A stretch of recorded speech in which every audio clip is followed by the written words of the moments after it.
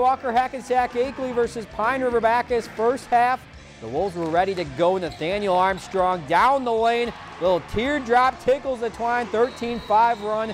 The Tigers didn't go away. Nick Ackerman gets the pass and buries the triple for the wing. That makes it a 2-point game.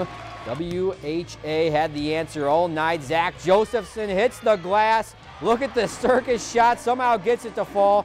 The Wolves are on to the next round. They pull away 51-34.